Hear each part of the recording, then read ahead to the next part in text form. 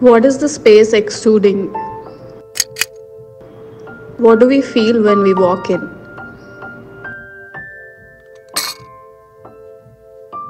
I would describe this house almost as an immersive experience in the interplay of design and art. So, art for some people is a showcase of their broad influences, for some, it is used as a part of the decor.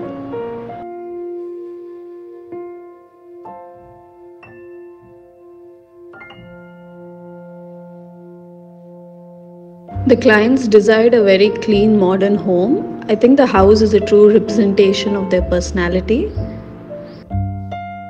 The mood that we went for here was minimalistic and elegant. I'm Mounika, founder of Beyond Spaces. It's a design studio based out of Hyderabad. This villa is part of a gated community. It's in Jayberry Temple Tree Villas, which is in Narsingi. It's a 17-acre project and this is one of the villas. So for the clients, I think art was not something that was chosen randomly. Clients wanted to buy art that had a value for them. After all, it's their home, they want to give an essence of who they are. So the total built-up area of the house is 6,300 square feet. We wanted to keep the plan very open and airy. So if you can see, the walls and the flooring is kept bare white, and then we used a lot of color with respect to the furniture and the elements to sort of arrive at the design narrative. The design narrative, I would explain it as very subdued, understated and also elegant. It has a west-facing entrance where the primary road also is of the community. And once we enter, this is where the foyer wall is, where we wanted to have like a statement piece as you walk in. One of the most prominent artwork is the Lord Hanuman as we enter the house. It sets the tone for the rest of the house. You know that this house is a showcase.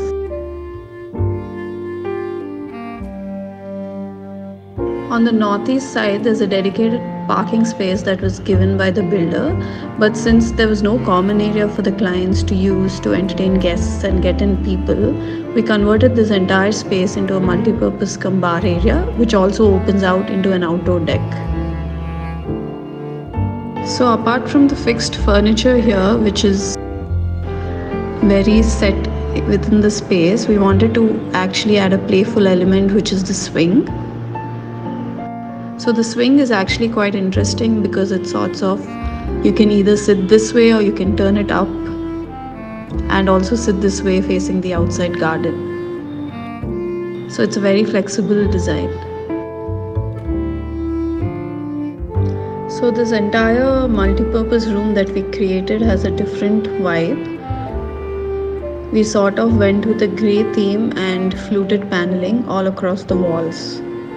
We worked with a metal artist and we got this artwork, which is a sculpture of a man, a bearded man, which is purely made out of scrap metal. The primary circulation is through the staircase. We have a 35 feet long living space. So the space was a challenge in itself to how we divide the furniture. So we decided to go ahead with dividing the room into two halves. So here we have accommodated like an L and some seating here with a TV unit. So to grab the attention of the people sitting here, to create a sense of interest and to add in a pop of color, we worked with the ceramic artist to do these 12 pieces, which are done like in different colors and different sizes and shapes, to add a bit of layering and give the wall a character, and also in addition give a pop of color to the console, which really enhances the artwork as well.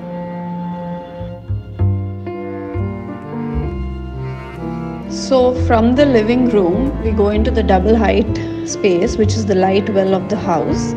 So there's a lot of light coming in. We also did cladding of a natural grey stone so that it really complements the volume of the space. So I think the proportions also really mattered in the double height. We obviously had to go for a very big scale to command the attention of the viewer while passing by. Every element we have tried to bring it in, especially in this space, had to give like a statement and become bigger. So even with the antique horse or chandelier by floors, it really brings out the essence of the volume of the double height. So as you can see, there are a lot of openings all across the exterior wall, which brings in a lot of daylight that reflects off the white flooring. So we actually took a decision to enclose this window and actually panel it with wood and give it a wallpaper, so it sorts of acts as a backdrop for the dining area. The wooden ceiling above the dining is done in a herringbone patch. So the dining space in the first floor has a 10-seater long dining table for gatherings. So the ground and the first floor are more of the public common areas, and the second floor is where the residents actually reside with their bedrooms. So the master bedroom is quite straightforward in terms of its approach. It has a 4-poster bed for the clients. We gave a wallpaper backdrop, which is again a bit on the traditional front, which has Indian motifs. The master bedroom also opens out into an outdoor, partially enclosed balcony.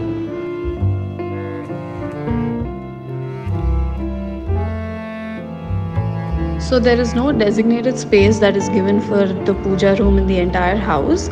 There was this nook on the second floor which we thought of converting it into a puja space.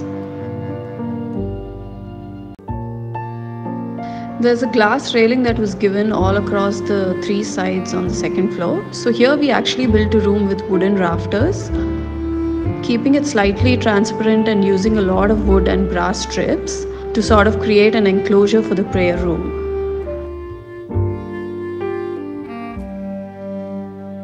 So I think this villa was designed with a very artistic approach. So the selection of the art was also very mindful, I would say, because the clients believe in art as an investment. So I think there's a lot of thought that has gone into it, although it might not look that way, because sometimes, artwork can look flashy and expensive, but it does add a lot of character.